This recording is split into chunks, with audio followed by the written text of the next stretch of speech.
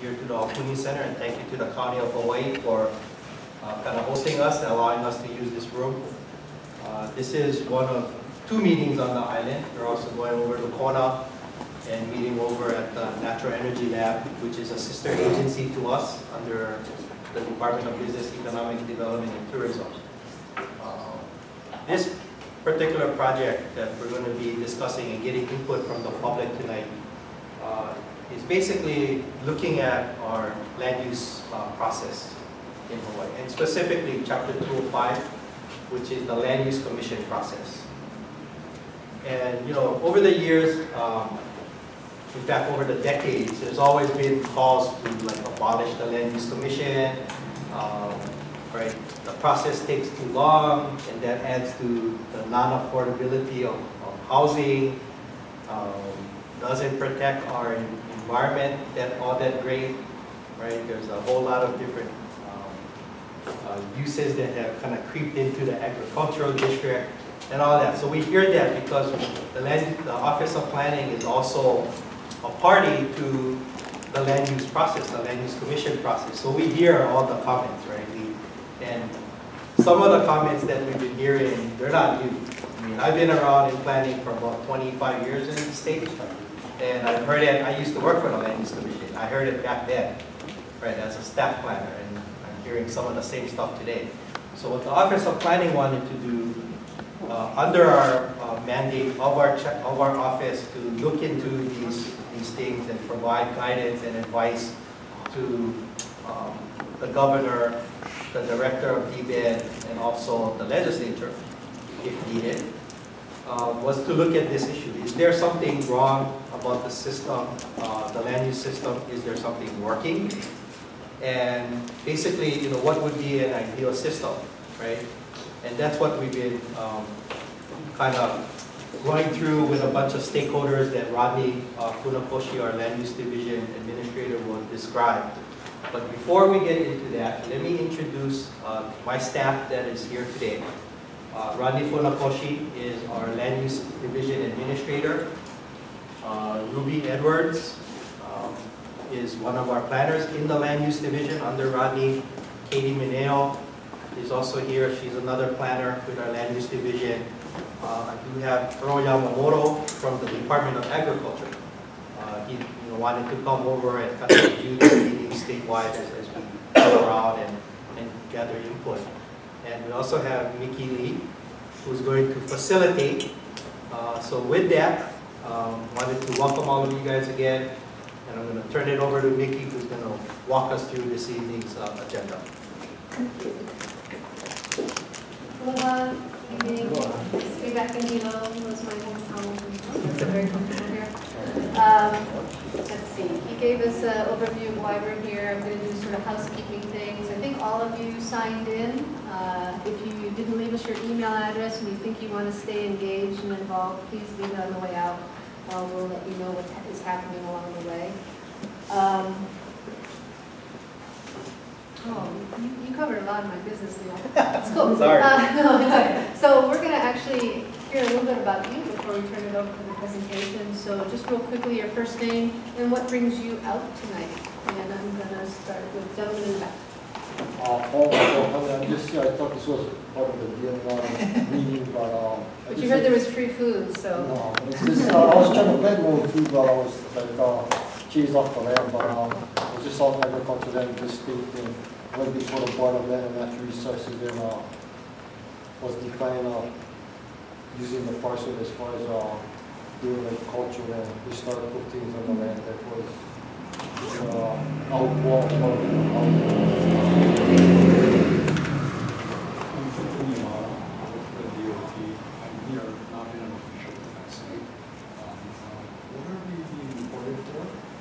Do you want to introduce yourself and tell us where this is going? I'm Carrie. I record things and put them on YouTube. All kinds of public meetings. Is that something you're not comfortable with? No, not entirely. Would it be okay if she didn't shoot you and just sort of kept focus on us? That would be fun. Carrie's that okay? Okay. Thanks for asking the question. Your name and what brings you out tonight? Aloha, my name is Tara, and I'm here to learn more about ag loans. My name is Ken Church. I'm here to discuss certain issues relating to DLNR OCCL that I haven't been able to resolve at any other level. And it was my impression when I read your guidelines about what this is about, that you're a body that oversees all of the other bodies. So I'm hoping that my concerns are heard and passed on. And then when we're done with introductions, I think Rodney can give you a little context for the relationship between DLNR and Office of Planning. Not to be fussy, but Carrie, are you going to aim your camera this way or that? Not at you, Amy. Thank you. Catch me when I'm pretty. You're always pretty, baby. I see. My name's Amy. I work with Council member Aaron Chung. He has to be someplace else this evening, so he asked me to sit in and listen. Great, thanks. My name is Susan Lancaster. I'm a real estate broker and just kind of involved in real estate for a long time, and just it's a confusing issue for me, so I just catch whatever I can when I can. Thank you. So, Mr. Puna. Sir.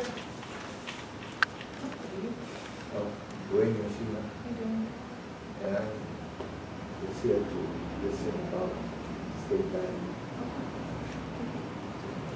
Jim McCulley. I had agricultural land along the Hilo coast, and in '93, and then again in 2004 to 2008, I had a land use commission boundary amendment action, which ultimately failed. I expended a significant amount of money, went into a tremendous disconnect between the intent and the actual implementation of the rules and the law. And I'd like to have the system rationalized for everybody in the state of Hawaii, and not just the predicament I found myself in with 100-year agricultural land that they refused to change the boundary to agriculture from conservation when there was no conservation function. So that's why I did it. But I just got texted I have to leave, so I'm going to submit written testimony Please do. to your office. Okay. And you gave us your email address, Yeah, I right? did. So. I'd like, and if there's follow-up meetings or Yeah, and plan you that. also, I believe in your handout is a reference to our website, and as of Friday, we're going to be posting a lot of information out that will duplicate what we're seeing here, so you can stay involved. I'd like to thank the office for finally doing this after all these years, and I think it kind of reflects our previous governor, Abercrombie, and his commitment to land reform, which I appreciate. Well, thanks for being here. I'm Deborah Ward, and I'm a member of Sierra Club.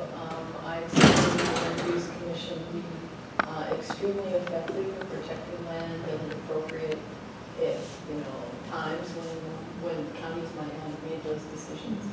And I'm really interested in protecting the best of what's going on instead of letting it all go. So I want to be sure it's not just done away with. Thank you. I'm Lori Hardman, and also on the board of Sierra Club, and also concerned that we preserve protections for our land.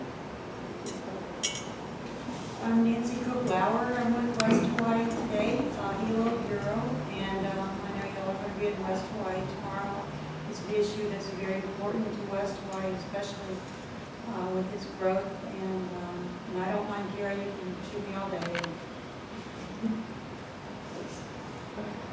Just a couple more housekeeping things. We're scheduled to end at about 7:30.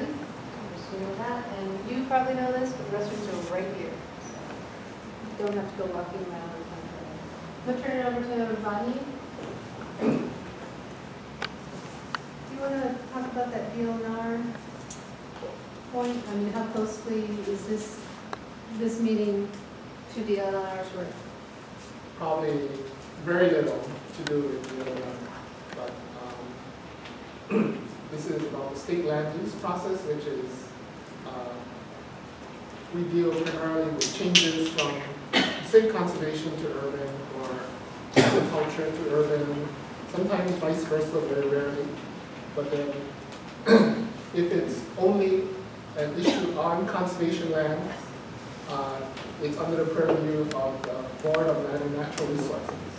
So the state of Hawaii, it's a department, it's one, conservation district is one of the 4 that is overseen by the Land Use Commission at Chapter 205.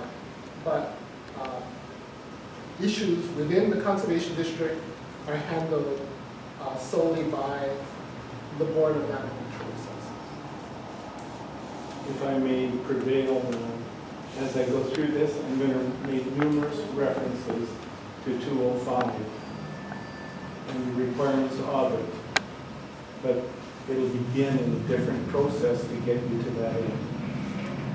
Okay. It's 4 pages. I can read it. I don't know if it's going to take 10 minutes or 12 minutes, but nonetheless, it is what it is. And I can also hand out for your perusal after I leave. And with consideration, I may pass it out to others that are interested. Sure. Yeah, by all means. But if it is 4 pages, a brief summary will help. Okay, thank you very much for coming. What I'm going to do is run through some slides that basically gives you an overview of the state land use process in Hawaii. So I sort of dub it like land use planning 101, but hopefully it'll give you some context for what we're doing, from which we would like to get your opinion.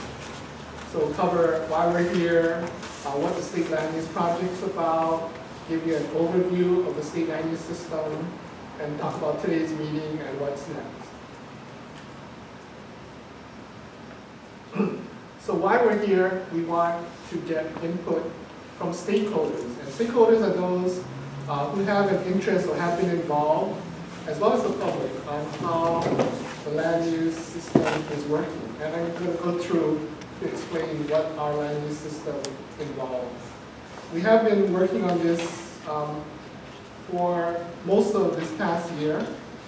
We have formed a group of select stakeholders, including state agencies, county planning departments, environmental, civic, development groups as well, to give us some input on some of the issues on this process. And what does the Office of Planning do?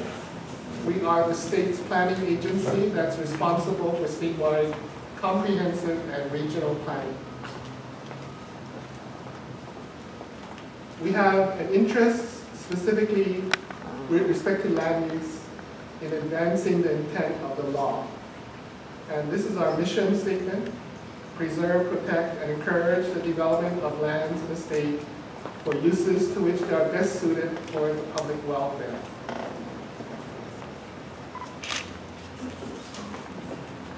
The Office of Planning represents the state's interest in land use matters before the State Land Use Commission, and this involves district boundary amendments, declaratory rulings, special permits, and important agricultural lands.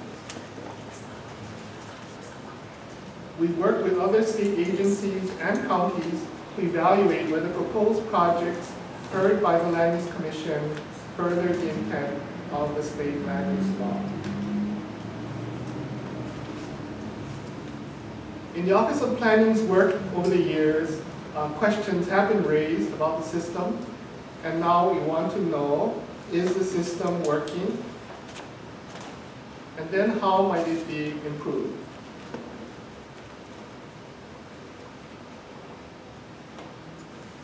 And the cornerstone is the state's land use law, enacted in 1961. It was pioneering back then. It's codified as Chapter 205 Hawaii Revised Statutes. And it was enacted in response to scattered development, development on prime agricultural land, population and economic growth, real estate speculation, and calls for a greater role for the state in land use management. The framework for land use management are 4 districts in which all lands in the state are classified. And this is the urban district, where you have city-like uses regulated by county, rural, small farms, low density, residential, agriculture, cultivation, other agriculture-related uses, and then finally conservation, forest reserves, watersheds, other natural resource areas.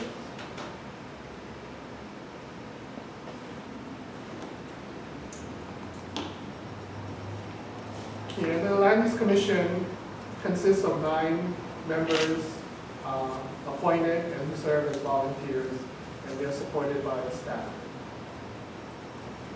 They decide on amendments to the state land use districts, special permits for unusual and reasonable uses greater than 15 acres in the agricultural and rural districts. Less than 15 acres, the county planning commission rules on those.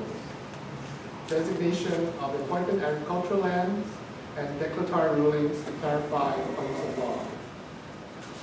So the counties are responsible to enforce district classifications and uses in the urban, rural, and agricultural districts. The conservation district, as mentioned, is under the purview of the Board of Land and Natural Resources. And over the years, there's been a number of changes in the land use law without very many significant ones. In 1975, the process was changed to contested case hearings. And basically, that's a quasi-judicial, court-like process of hearing petitions for district boundary amendments. And other changes over the years: 1-year requirement, time limit, and then important agricultural lands process was enacted in 2005. The statewide system has 4 major components. There's state planning and land use, there's county planning and land use, environmental review, and appeals process. I'll note that not all projects trigger all 4 components. From the state standpoint, you have the Hawaii State Plan, and state functional plans would provide that planning framework. The land use side is taken care of by the state land use law and the state conservation district by the Department of Land and Natural Resources. Individual agencies have their own plans, and state agencies also do a variety of development permits and environmental permits. And the county component following the state plans are general plans and community plans, zoning permits, subdivision, grading, environmental, and building permits. Each county develops and approves their general plan and community development plan.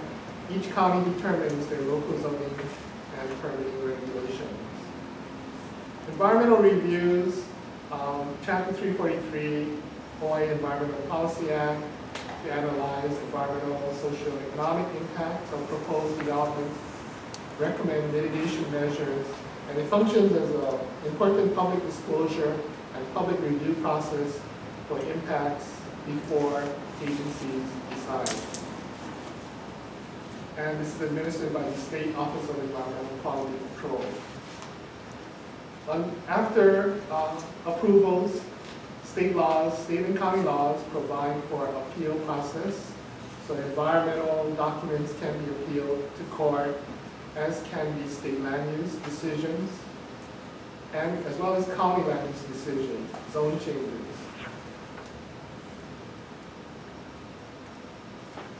Some of your typical project approval process can take many years, particularly for major developments, starting with environmental review.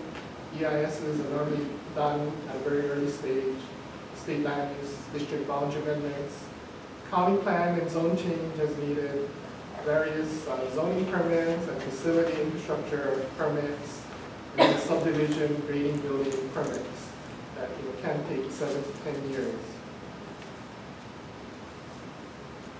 The state role is involved with in-agency facilities and infrastructure reviews, and in particular our focus at this particular, what we're doing in this particular study and review has to do with the Land Use Commission district boundary amendment process.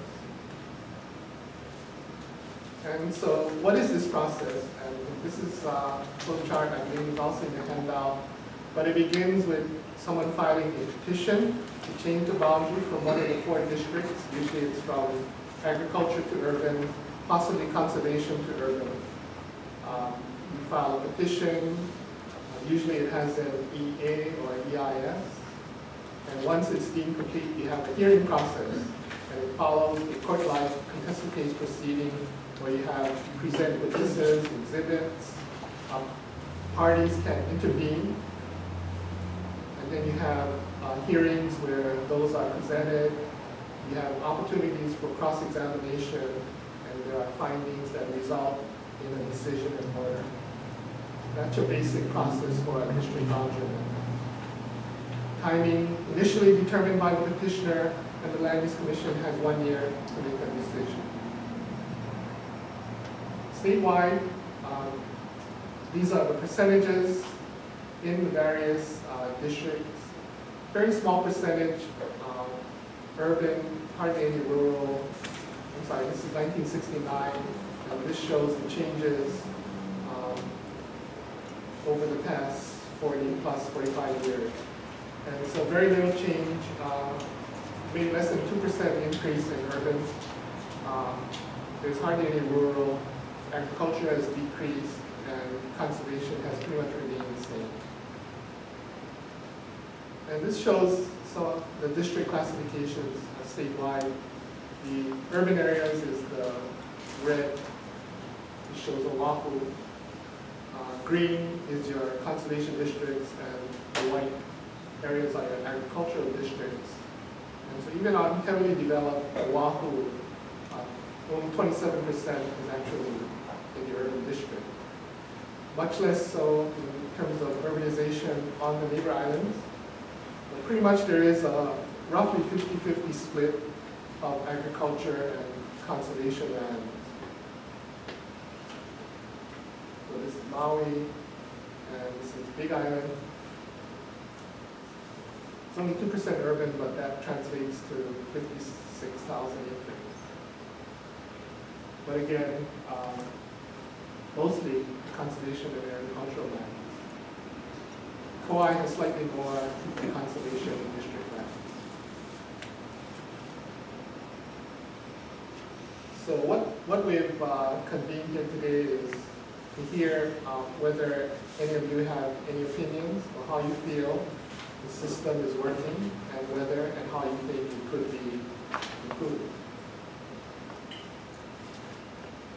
And so we're doing this statewide.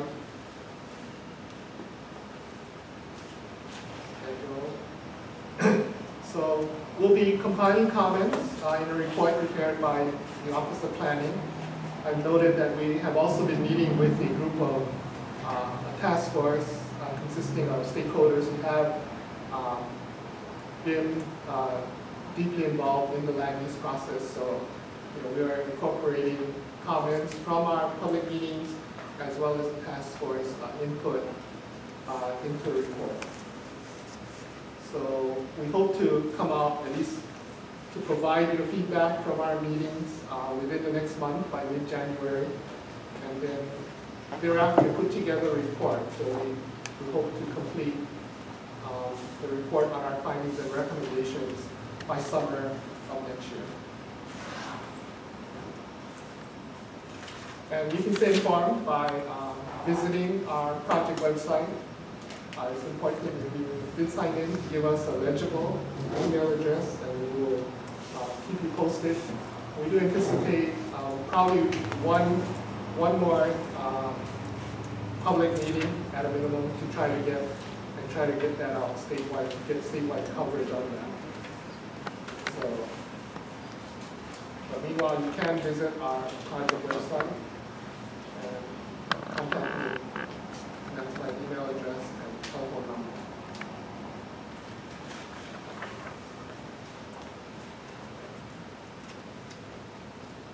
I have a question. Okay, thank you. Yes. So there's probably going to be one more public meeting, same like this, you're going to go around to the different counties? Let me clarify that we are doing this on a shoestring budget. In-house actually is savings, is how we're even doing this project. And so we're not sure that we'll have money, but what we may do is use media. So one consideration is maybe have a video that can then be fed or distributed for Neighbor Island, and then receive input from that media. So it would be similar to a public meeting, but we may not physically be present. So we're looking into that as a more cost-effective means to achieve statewide coverage. We have heard concerns, for example, that when I'm going to Molokai and Lanai, and there's only one meeting on Oahu, and there's people on the North Shore, rivers, Oahu, that also want to be heard. So yeah, it's hard for us to do this on a very limited budget. So we will have to explore other means. I'm really sorry that Jim had to leave us because he had direct experience in a district boundary amendment process. Just raise of hands, anyone else here who had direct experience in it? Right. Yep. You bought Jim's land. We know all about it. Okay. Well, that'll probably help us as we go along. So what we're looking for tonight is sort of if you have experience with it, if you've heard about it, what do you think is working and what do you think needs help? So, question? yes. Can you talk more about the task force? It was just briefly mentioned. Sure. And is there any Big Island member of this task force?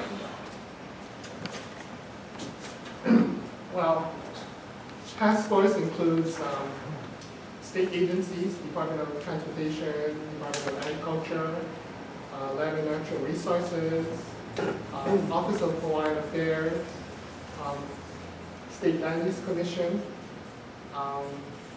We have all 4 county planning departments represented. Their directors or deputy directors usually come to our meetings. So from Big Island, Dwayne Kanuha, Bobby Command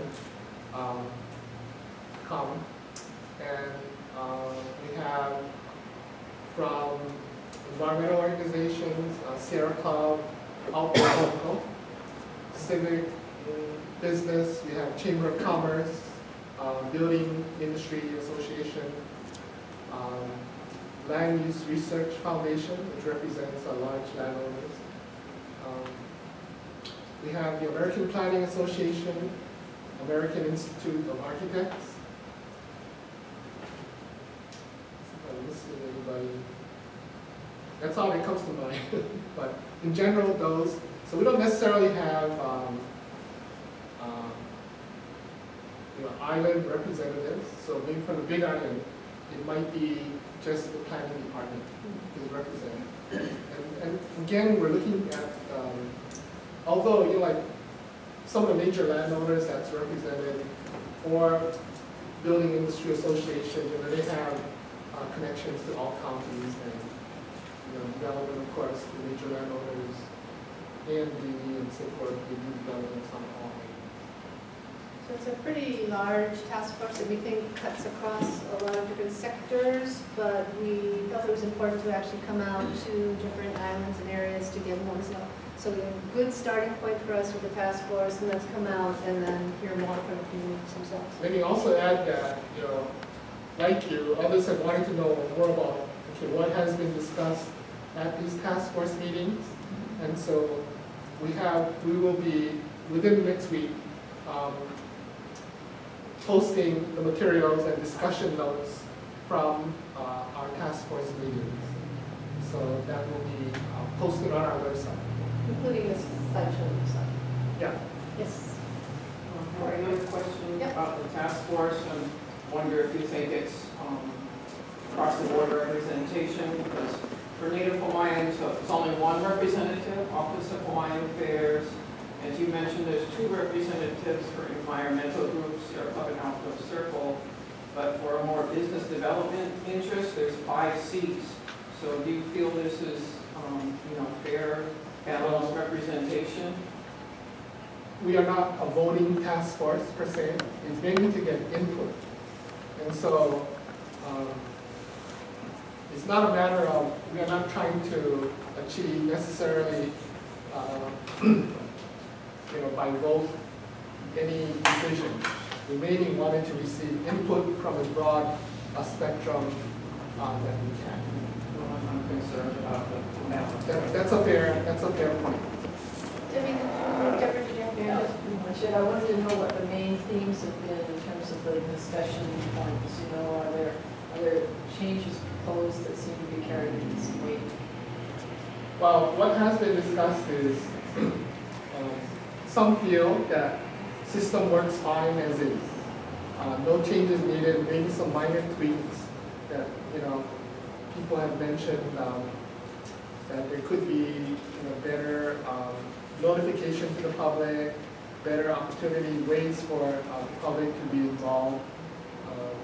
And there's been recommendations that we consider to be fixes to the system rather than reform measures. But we've had the wide gamut. And so those have ranged from maybe there's a need for more state direction to the Land Use Commission, so give them more guidance. The Land Use Commission could use more enforcement powers. Right now, their only option is what they call, or in order to show cause, which is reversion to a former bridge Ironlia and Kona is the most recent example for that. And right now, that's the only enforcement tool for the Land Use Commission, and therefore there's more heavy reliance on the counties for enforcement. But if they had a wider range of tools available for them, then that might be improved. And then there's also feelings that, well, that there's duplication between the county and the state, that maybe some of the things can be shifted back to the counties, or maybe the process itself shifted to the counties and the state function as an appeals body. So there's different suggestions that have been raised that we would be looking at flushing out more in terms of possibilities, pros and cons. Some of the solutions that have been suggested are as diverse as the membership. It just really depends. And so I would say there's no leaning one way or the other. And it's quite likely in our final report that will be reflected, is that there's not a silver bullet, but maybe there are elements and different things to consider. Yes, Ken. As a suggestion, it would appear to me that the same process is prescribed for a person with a $100,000 property as someone with a $50 million development plan. The same burden, the same EA, the same timeline, which frankly is an unfair burden on small property owners. And it ought to be simplified based on the size and scale of the development. It's just plain wrong right now. The little guy doesn't stand a chance. So, kind of playing off of this, just other ideas or suggestions about what you know works and you wouldn't want to see changed, and things that you know are a little bit flawed or very flawed and need to be fixed. Yes. Just going back, sorry, on the task force thing, how does one become part of the task force? We invited people who we thought had expertise and experience in the process. So that was a certain timeline that you guys We made put out? decisions Or? back in like end of last year, early this year. Beginning of the year. And there's just been 5 meetings or something. But, yeah. So then it's leaving it, and now does that go to all different projects? That means usually you've chosen, if I'm understood, and then This was just for this one particular exercise, and if you have an interest in being involved in this conversation more, this is the opportunity, and then between now and when we finally produce a report, there's still room for input. You signed in now when you came in? Yeah. Make sure we can stay in touch. What works? What are you fixing? Yes. I was told, tell me if this is correct or not, I was told there's supposed to be a boundary review statewide every 5 years, and then it hasn't been done for 20 years, and that this process is kind of being offered as a substitute. Is there any truth to that? Part of that's right. You're the expert. You're right. There is a law, section 25-18, that requires that the Office of Planning do a periodic review of the districting and classification statewide. And so that relates to the districting and classification. This relates to the process. So it's different, but related. And so it's the best way I can explain it. But to answer your question, that is a companion project that we are also doing in-house. Exactly reviewing the districting and classification of lands in the state. Not this, what we're here tonight, but there is a companion project exactly doing, and you're right, it has not been done since 1992. And so I apologize on behalf of the state. It's basically a resource constraint. It costs, you have to, what was required was not only to do analyses of what's going on, but they also went to see what should appropriately be in agriculture, urban, and what kind of moves make sense to do. That cost well over $1 million and took 4 years. And because of the difficulty in doing that, it has been hard to initiate that since. But what we're doing now is more because of improved geographic information system capabilities. We can do more with less. And so we are using map technology to take a look at how the districts, land use districts, overlap and with, say, the county plan growth areas, what kinds of developments and how much development is occurring in the agricultural district and where the good agricultural lands are. So those are some of the issues that we're doing in this companion study that you're talking about. And will the results of that study come out at the same time as this final report, or is it a different time? It's the same staff that's doing this. I would say we're trying to do both and try to get those out this year. Is there public input on the review of the land? Okay, so again, what is being done on this review of the districting and classification is not, we're not recommending changes, boundary changes.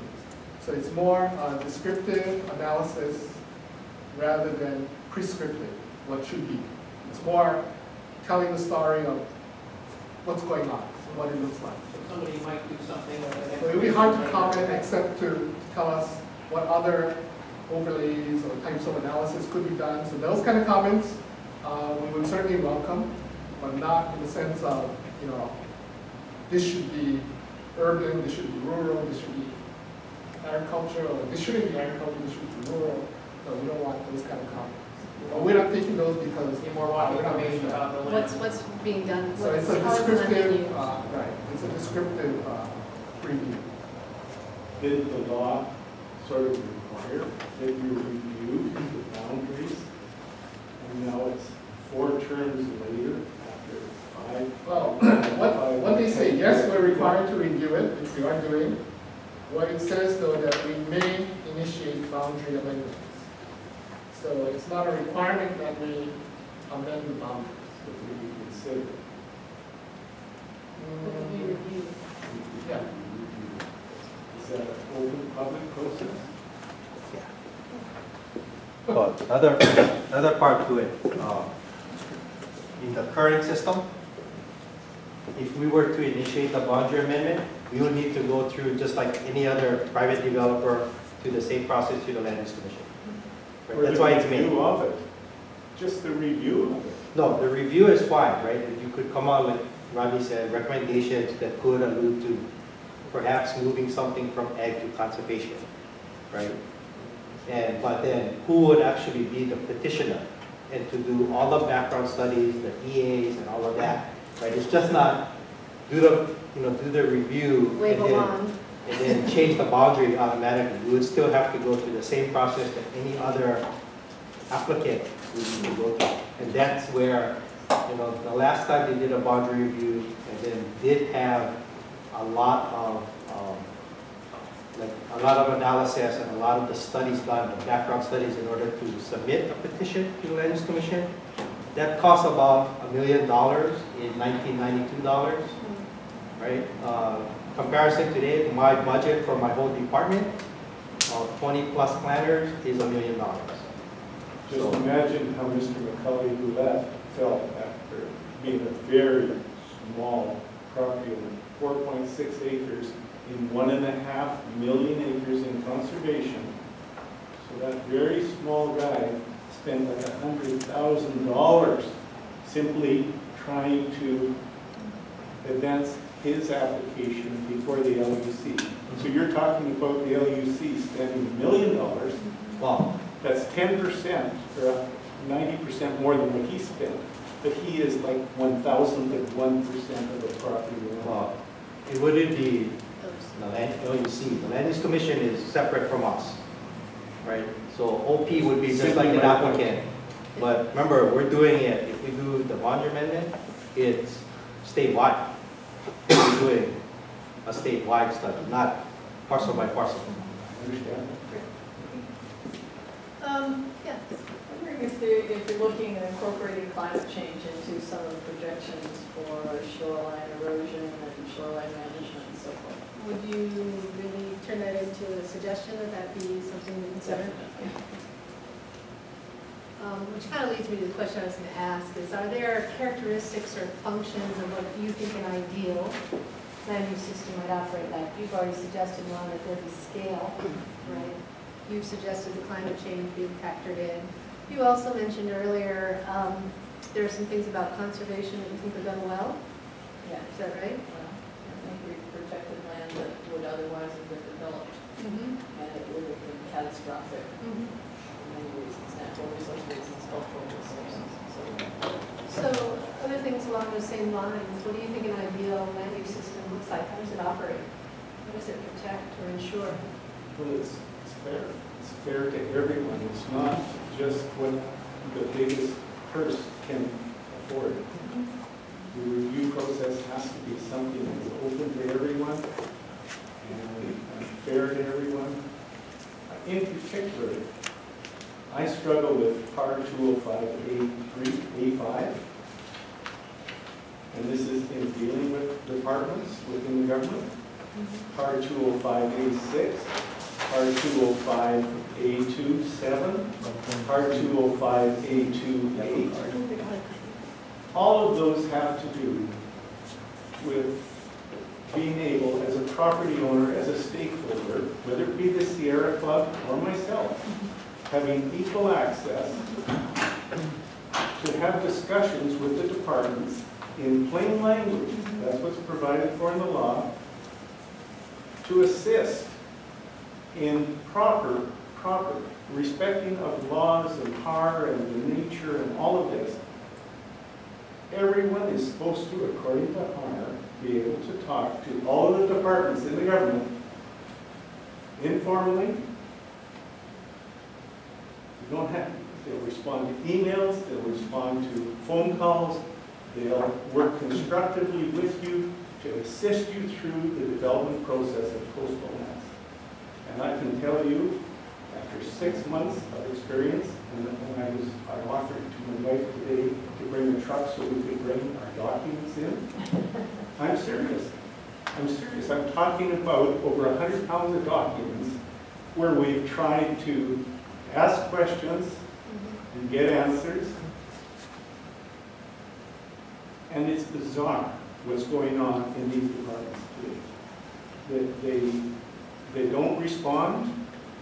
They request that you respond in writing, and then they email you back. They don't respond to telephone calls. Sometimes they do. When you specifically phone in and leave a message with an administrator of the department, you answer back. simply saying, not raising an issue, just saying, call me back. You cited a number of specific references. Are you going to leave us a copy of Yes. your document? Okay, because I'm telling her she doesn't have to get writer's credit. Okay. You don't have to frantically write anything. Everything that I'm going to talk about is in there. Thank you. Corey, anything? Yeah, I'd like to see video testimony at the Land Use Commission, like we have at our county council meeting, to testify from all around the island. Always, you know, Alternative ways hear to from more people, participate. especially neighbor island. I mean, to go to Honolulu for me, I can't travel, and most people can't afford it. It's just crazy. Video conference, fairness, video conferencing, easier access to participate. Okay. Other suggestions? What Ken's trying to say is that, and the same thing happened with Jim. While he was doing his, he bought this one in 1992, and he's just sold it now. And all that time, he's been dealing with the Land Use Commission and also conservation. So what we've had, he's already done a lot of the work for us, so that's been very helpful. But when we try to deal with conservation, they come back, and even in writing, they give us one answer, and they say, finally, before answering all our questions, we'll ask like 18 questions, logical questions that anybody would want to know, and they come back with answering 3, and then they say, just submit your CDUA. And how can we submit the CDUA without having questions answered first? And then not only that, but they answer with confusing answers or completely wrong answers, you know, answers that are not in the law, you know, with words that have been changed. So how can you deal with that? Specific questions were asked in writing. Specific answers come back in writing before we buy the property. They advise that we hire a land use planner. Okay, we do that. He goes in, and they totally go back on everything they say.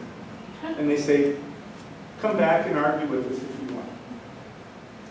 It's an example. This is just an example of those guys. We submit a CDUA, that's 5 copies, plus 15 CDs. So we submit the CDUA, and they say, oh, this was the wrong form. We said, well, you indicated to us to go to the website and download this form, and we followed that form. Oh, that form was from 2008. You need the 2011 form. And by the way, you're not the first person to raise that issue. In which office is this again? Conservation, OCCL. So very, very frustrating. Yeah. Well, it's not just frustrating, it's illegal. 205 specifically, I mean, I could go to the prosecutor's office and ask for prosecution. And I think Jim is equally frustrated with the Land Use Commission, which also borders on our issues. The system is broken. Little people are thrown in the same basket with huge developments. And they're competing for time, and they certainly don't have the kind of money that big developers do. And one big suggestion is you guys need more money. Yeah. You know, I mean, I keep hearing from you that you have a lot to deal with. So, but you don't have the money to do it. Corey? I'd like to see avoiding rezoning of land to urban, because there's already quite a lot of urban zoning. So it seems like there's not that much need to, you know, take lands that are not urban and make them urban. Where I'm coming from is my dad moved here in the 1940s, and there's photos in our family album, Waikiki Beach, palm trees, one hotel. And in his lifetime it became, you know, concrete jungle. And then I grew up on this island, and when I was growing up, I don't think Kona even had the traffic light. And today it's like gridlock, hotels, you know, this little LA, and it's frightening how fast development happens. Well, may I ask, were you born yet then? I was born here, yeah. So he came here as one person, and now we have several generations later, there's more people.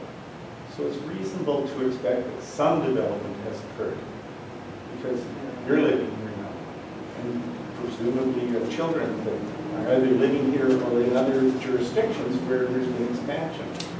We can't reasonably preserve everything as if nothing happened, or it would be without us even here.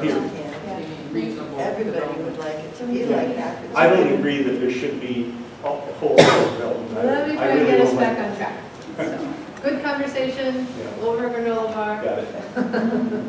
Other folks are quiet in the back. Any thoughts on what you think an ideal land use system might look like? I'll put I have you. one question like for Earl. Do you think like the Hawaiian homes should be involved because there's issues on water where they exerted their water rights and they have the right to the water and it's not used for the Department of Hawaiian Homes. And the Department of Hawaiian Homes, 203 acres, they're supposed to be allotted for the homesteaders to use the land. And like with the Department of Hawaiian Homes, it's non-homesteading. Most of the land should be used like in pastoral agriculture. So like those things need water. So like shouldn't they be a part as a state agency sitting at the table? In this process, you mean? Yeah. I mean, that's certainly.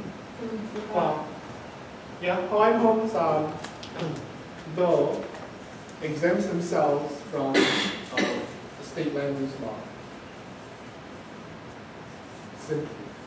Just because like I come from Peru and you have like issues where they're taking like their old wells and then starting to like use state money to use the water to provide for different different landowners, but yet the Hawaiians have water rights which they haven't been exerted, and with the lawsuit of Maui now they're releasing water into the streams for the Kauai roads.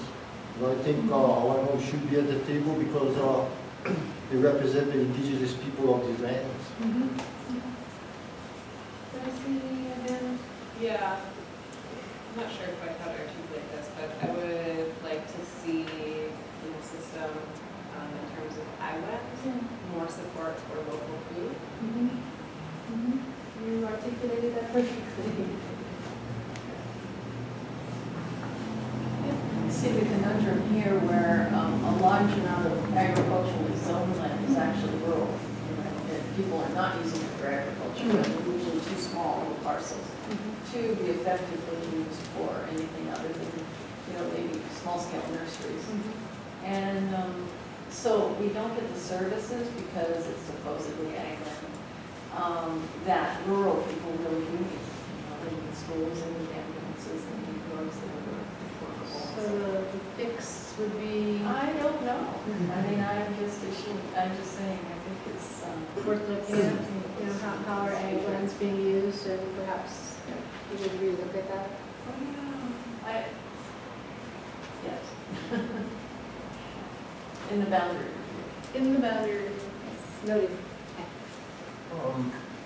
Are you guys addressing anything with the current alignments, as you said, overall, and you have, I guess, other affiliates that's dealing with current legal issues of Hawaii's history with politics? I mean, is that with land? Is that not being a... No, that's not been a part of this conversation. This is looking at, it's the law that was defined in 1961 and 62. Yeah, but then you're asking for a system of what working, but it was a system that already existed and that was already documented, right, that was working, so I'm just kind of confused. Can How you- to process on something like this. So if you were to redesign this process, what would it look like? Can you help me understand how it would be different than right this up? I don't know, I mean, you guys, the state funds agricultural programs here to teach the Awa system of an existing proper operating system. So I mean, we're here trying to discuss that dual process, right? Of how would that work? So I'm just kind of confused. I mean, The relationship between what we do and the law system. Well, you're talking Yeah. about land division, Yeah. you're talking about dividing sectors, right? I mean, there's no portions of conservation, then you got your seeded, then you got your crown, and, you know what I mean? There's a big gap, and there's a big time frame gap as well, so, and I can probably see the reason why we're having a lot of land complaints and issues, because people can't answer the question, so I'm wondering, you know, if it has been a concern, so what you're telling me is not, and you're still pressing forward. Well, it's related but separate. You know, the land use districts that we have are what they are. They're not based on at all on Umpqua management system. So, you know, that, on the other hand, there's other planning efforts that are looking at that. Watershed partnerships, Oahu has, you know, started to do that kind of planning from the watershed down to the ocean. I thought just like land division, I mean land ownership, I mean title, you know, I mean, I'm sorry, I'm not a homeowner, this is so I what don't we're- know the, right. so I was just listening based off of the questions or concerns these owners do have, just related to current concerns, and now we're talking about how we transition and what do we do to better these same systems. So I mean, and that's all they're asking. And it's kind of confusing. I don't see a lot of people filling the seats here, but I just came from class at the university who just talked about, you know, the process anyway. So people are getting degrees on it. So I mean, that's what I'm sorry. I'm just kind of confused on how these stages either work together or separate. Or again, if you guys in your ag handbook, you guys do announce that there was an existing agricultural proper healthy system. So again, why wouldn't we go back to that then if you already recognize it? So, and not support that, I guess, you know. What this state land use law basically is a zoning process. So, you know, there's a county zoning process that, you know, residential, commercial, and agriculture. And there's also a larger and overlying state zoning that only has 4 zones, basically. So it's a land use issue of what you can do with your land. So if you want to put, let's say, a hotel in the agricultural district that is not permissible, and it should change it to urban district kind of thing. And then once it's in urban though, then the county can further you know, zone it into different classes of residential, apartment, industrial, what have you. So it's sort of along those lines that is what we're doing, land use. I want to supplement what he said a little bit to show you the extreme of government agencies in managing and conservation, which is, I think, one of those 4 departments that your titles at the top. I recently sent $50 into the department for a permit to plant a fruit tree.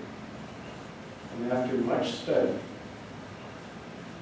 they got back to me and said, we can't approve it as applied. You haven't told us what you're going to do with the shovel full of dirt that you took out of the hole to plant a fruit tree. I think that's extreme management. And, you know, we're taking these notes down, but the management of conservation lands is not what opposite planning is. I saw an umbrella. I saw your name at the top and 4 divisions. I'm not sure who those guys answer to, but I came here believing they must answer to you because I saw that same umbrella on your website. So who do they answer to? What we more so look at is when there are changes in the district, as opposed to uses within the district. For example, if it's a use within the urban district, we really don't get involved because that's solely under the county's jurisdiction. If it's a use in the conservation district, again, solely within the Department of Land and Natural Resources. Who do they answer to? And so who's their boss? So he's... There's a land board, and above them, there's also a governor of that. Because I wrote the I had a CDUA, I wrote the chairman of the board, and I said, I have concerns about the conduct of the staff within the department. And I've got pages of it, contradictory, obstructive, just really bad stuff. I don't just mean because I'm complaining that it's affecting me. As a rule of law, it's just plain wrong. So I write to the board, chairman of the board, and I say, I want to come to your next meeting on December 12th to talk about that. And I'm denied. So who is his boss? Yeah, I'm not sure, the Yeah, I don't governor know. of the. It's this, what you're bringing up is clearly important and real and not It's going under your your way. umbrella. It's not under our umbrella. You're interpreting that diagram a little differently. That's not, those aren't the areas that we're in control of and manage and day to day. Those are the zones that you see on a map that the state has designated. That we're looking at as just general groupings of land. So it's likely I should write the governor. I don't know. I can't answer that. I mean, we could try and have staff look that up for you, but that's really outside of our purview. And I'm sorry, That's that a must be question I have. frustrating too, because you came here for a reason, but I guess I want to head you off a little bit and go, we may not have the answers you want because it's not our kuleana, but we're listening and we'll see what we can do. Leo, did you stand up to tell them who the boss is? Yeah, the governor appoints the director of Land and Natural Resources, who is the chairperson of the board. Right? He also appoints the board members. So ultimately, the governor. Small group, who answers to who? In Does this, the administrator of the board answer to the? no, the administrator is like the staff. They're one division that has to present their findings or their analysis to the board. Right? The board are the decision makers. So does the administrator answer to the governor or to the board? Wait, the administrator or the chairperson of The the? administrator of the department, does he answer to the board? Wait. You're getting, there's different levels. The administrator is the head of a division. Just like Rodney is the head of the division, right? And I oversee Rodney, okay? So in your case, if you're talking about the OCCL administrator, he reports to the director, right? Who is currently William Ila, right? And he's also the chairperson of the board because he sits on the board, along with 4 other members. I think they're geographic in nature, right? 1 from each county. Seven. Yeah, 7 now with the change, and there's a couple of like the cultural practitioner and all of that, right? So, right, that's the hierarchy, and then the governor is above the director, chairperson of the board of Land and Natural Resources, because he was appointed, right? The chairperson was appointed. The administrator is just a staffer. It's like a civil servant. He's God.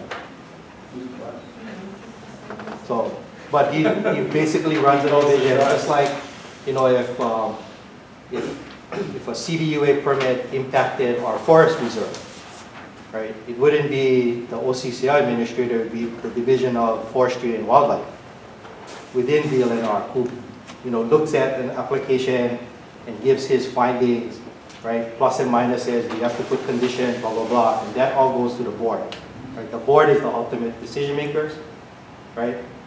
Their decision is basically, right, that's appealable upwards, not to the governor, right? That you're going to take it into court at that point.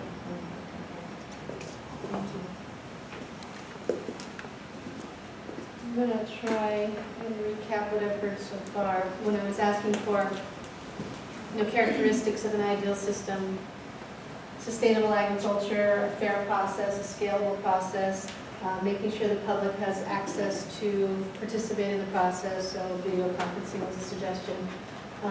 Revisit the boundaries, you know, really how our sects of land being used, is that appropriate?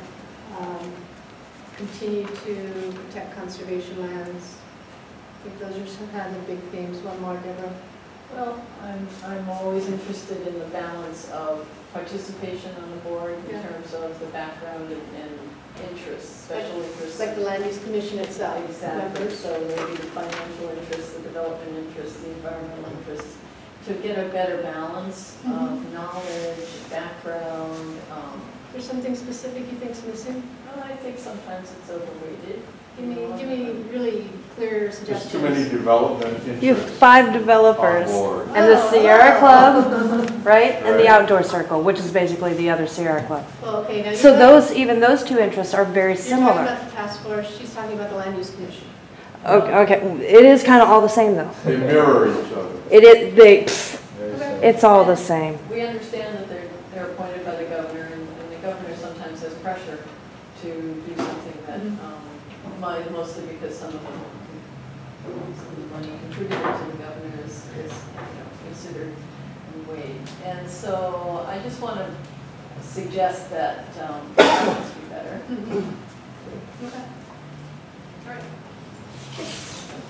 Also, based off of the board, is it based off of what you're saying experience, or is it based off of some laws that they go on? We're talking about the land use commission? Yeah, like, How is it formed? what laws Or do the they requirements? operate under to make these decisions? Is it based off of just like the experience that you're seeing in different areas?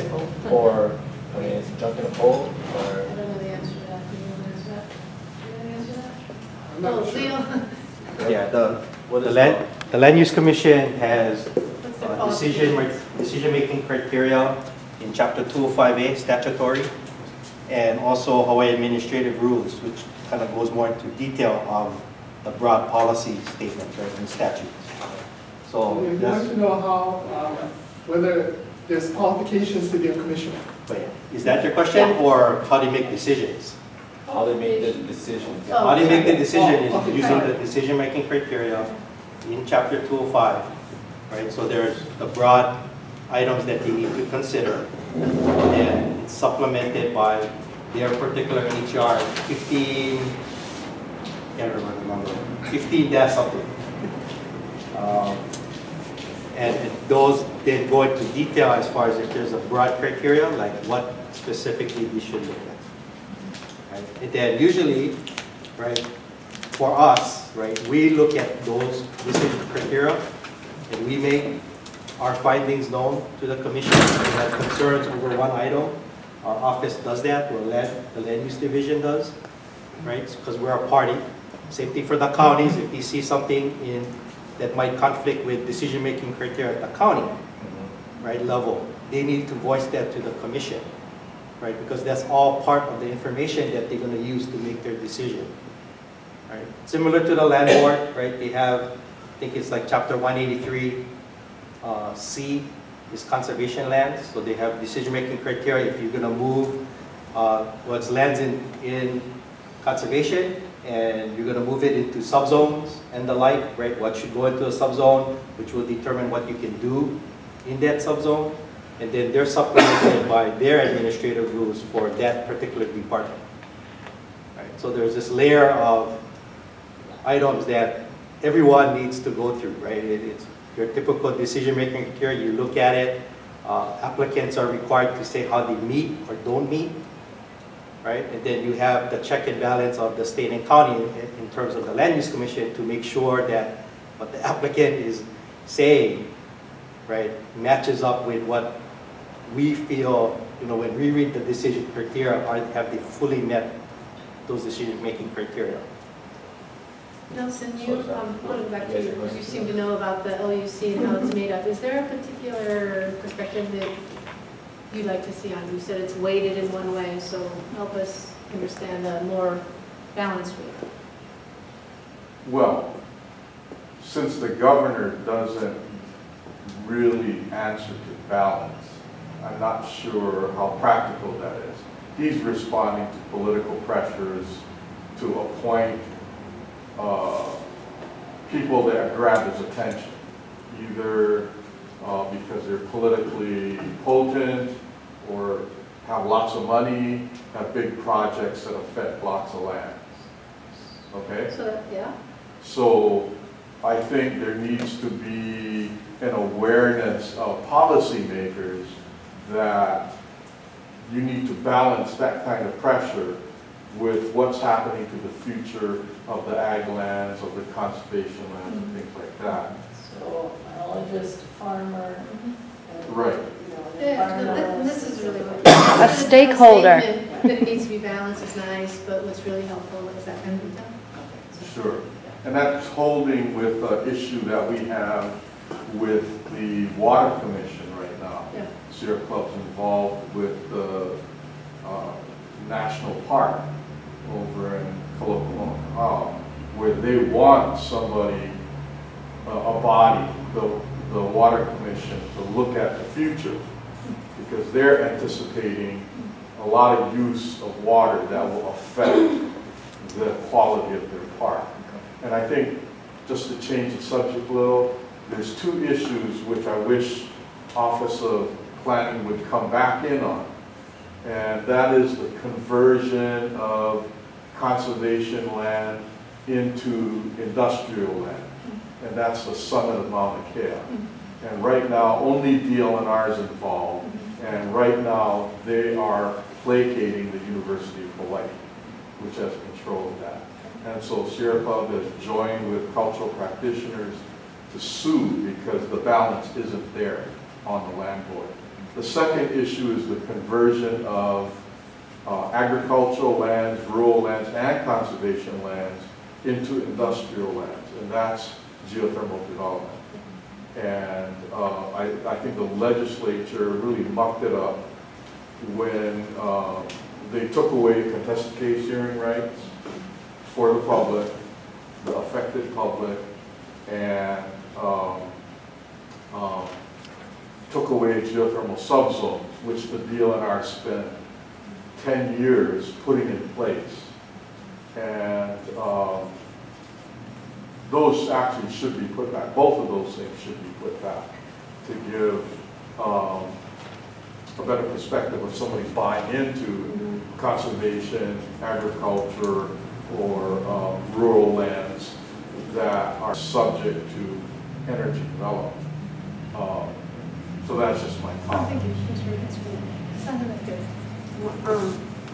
It's just from listening and everything, it's like this just mentions like real issues and things like that. And like the conservation are real issues and all of that. Whereas like, and your mission statement is like a real issue. But everything else is like all about process. So it's like, we're only involved in process, and it's a disconnect from your mission statement and real issues. Does that make sense? Anybody? Well, no, help me. Well, it's a disconnect from your mission statement.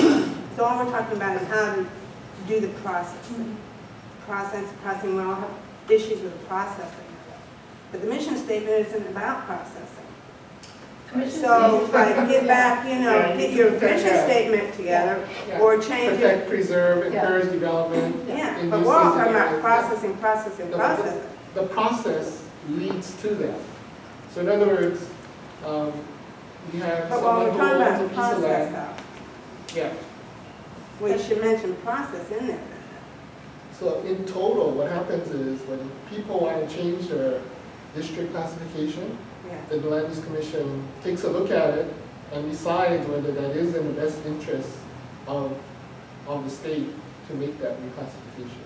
And so that process results in the mission statement to protect and encourage development in areas best suited for the public.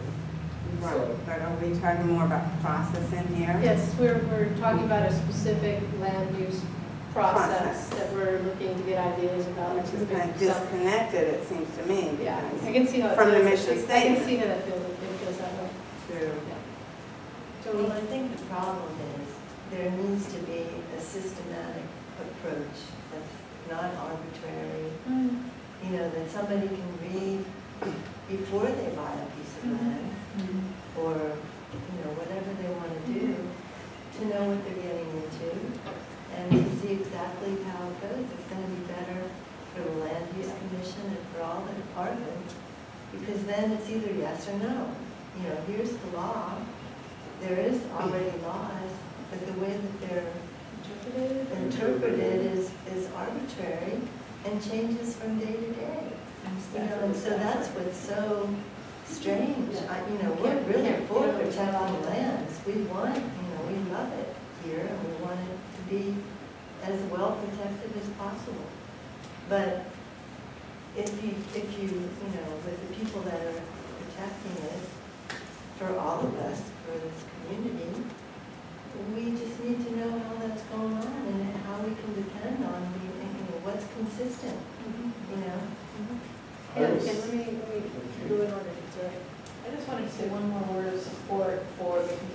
hearing process. It was initiated, I think, in '95, and there's been several really important issues that have been brought before as a result of participation. So that's one element. I think it's worth keeping. Yeah. Just two comments. I've heard the suggestion of having a public advocate on the LUC to represent the public's interests. Yeah. So it's like someone who has time to do the research and get all the facts, because oftentimes people are upset like these guys, but it's hard to gather all the facts. So someone whose job it is to do that. And so you've heard about that, and you're saying that's a great idea, or? No, it sounds interesting. Okay. And another thing I wanted to build on what he was saying a little about the I can't say it right, I'm sorry.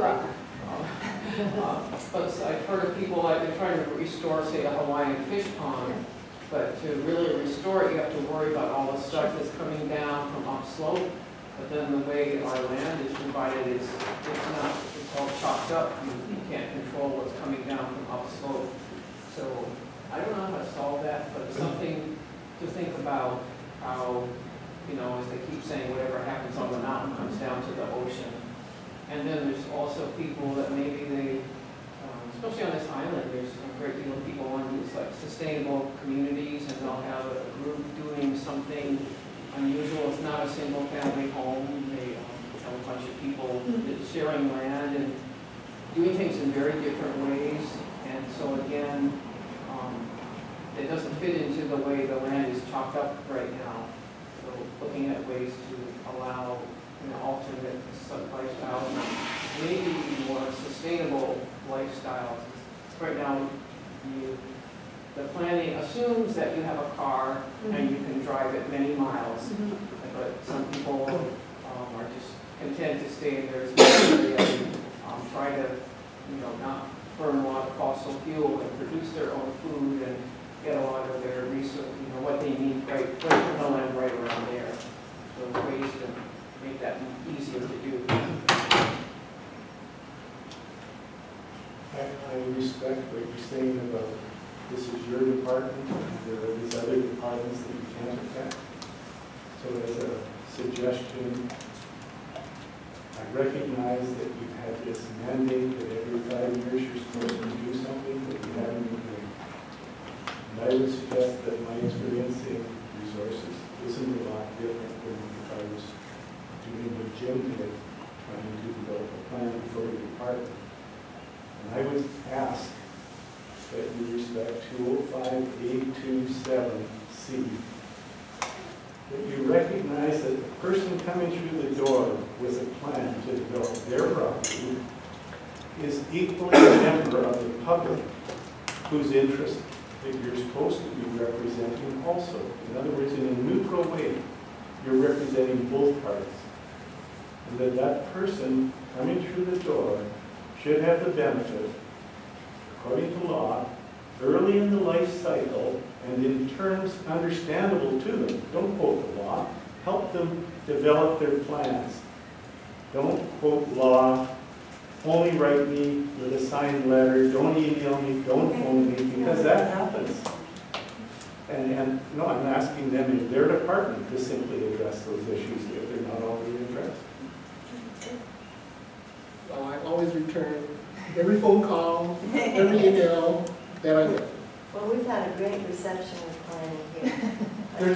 I have to say, these guys here have been fantastic. And it's like night and day between planning and OCCL. But we have to deal with OCCL. So that's our life, They understand the rules. They explained it to us. And we wouldn't even know that these rules exist. And they say, we feel so bad that you have to deal with it, but that's the way it goes. Any other suggestions for an ideal land use system? I feel like we're starting to go back ourselves a little bit, and that's good, because that means it's important, but looking for some fresh ideas. Hands up. Just in any due diligence, I mean, has there been a process of, just like anything, ownership? You only take kuleana on something is when there is ownership of that basis. have that been provided for that due diligence process of that land division? I mean, I was wondering on how does that work? Because I mean, to even to be responsible for something, right? You have to show how you are responsible for it. I haven't found anything on your guys' website or any website on that portion yet.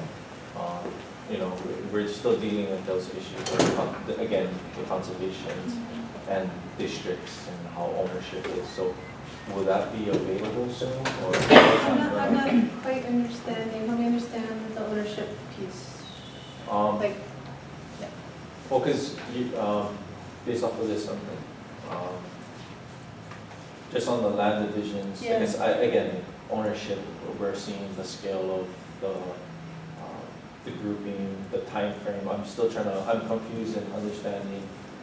Well, what you see on the map, there's a lot of different owners, and really what that is supposed to be a snapshot of is just how those lands were zoned. There's 4 different categories, so it's not so much ownership, it's just a snapshot of, you know, this is your island, this is how much is ag, this is how much is conservation, this is rural, etc. So we aren't getting into the level of ownership. I mean, to do that, we're done with plots. Correct, but someone still oversees that whole big section, right? In the sense of management, right? Who upholds those contracts that breaks up those pieces, right? Might be a lot of different parties. I mean, it's not a single owner. Only if you're changing the district, then that's what the Land Use Commission gets involved in. Within the districts that you want to do something, it could be the county, it could be the Department of Land and Natural Resources. It depends on what use you're proposing and whether it's allowed in that district. And then you may need to change, for major projects, a lot of times they do need to go to the Land Use Commission. So in Codicide in particular, so a lot of the big developments there need to come to the Land Use Commission because in order to do theirs, they have to change it from agricultural conservation to urban. So that's where that comes in. But if you're within already an urban area, it's a strictly county issue that regulates. So are they required, just like anything else, to get to make sure the ownership and all that stuff is clear of title? Yes, the process is, of course, in order to even start processing, you know, you need to show landowners verification, ownership. Oh, okay. Or at least the consent of the landowner, if you're not the landowner. Anything else? We're new here. And this is an observation, and it probably isn't directly LUC. And this has nothing to do with conservation. So we go around and look at properties with realtors. And I would say between 60 and 70% of the properties have unpermitted structures on them. And we invariably start to ask, why is that? And they said the process is so onerous and so difficult compared to anywhere else. You just throw up your hands and extend your lanai, put in a hot tub, do this, do that. Generally speaking, if you're looking at properties that 60% of them have unpermitted things on them, what's wrong with the system? So I think it needs to be looked at. It's the big guy and the little guy all going in trying to do the same thing, and the burden is the same on both of them. And a lot of little guys just throw up their hands and do it anyway.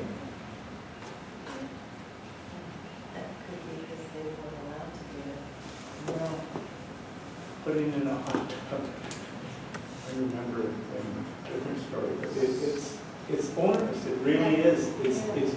There's an article in The Economist recently that compared San Jose, California, and Houston, Texas.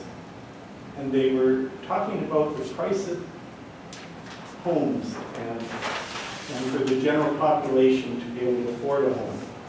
And they said, well, in San Jose it's this, and in Houston it's this. And we're talking about orders of 7 times more.